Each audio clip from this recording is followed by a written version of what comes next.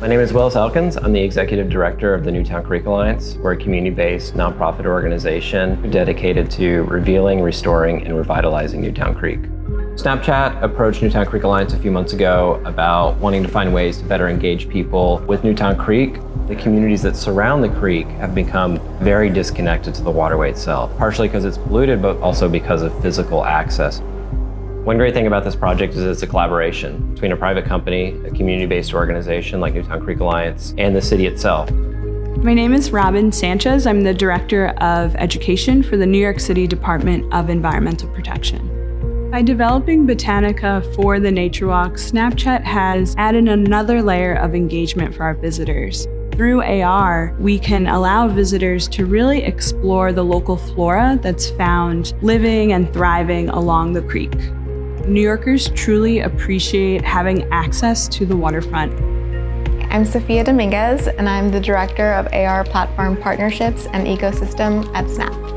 Snap AR enhances what people see by laying digital information and creative experiences right in front of you.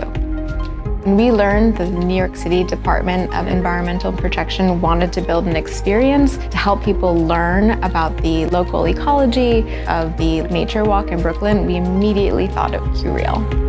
Uriel is a New York City-based AR agency and Snap Lens Network partner. They're augmented reality experts who know how to take advantage of Lens Studio's latest and greatest technology. They leverage storage services and connected lenses to bring the Botanica lens to life. My name is Eren Önem, and I am Senior XR Developer at Uriel. We wanted to create something that wasn't just for fun, but impactful and educational for the community. Botanica is a connected lens, which means that more than one person can use the experience at the same time. You can create a garden with various flowers, and the information pops up about those flowers at certain level. We're excited about the breadths of ways that augmented reality can be useful to people around the world, including helping people learn more about their environment and the places that they love the most.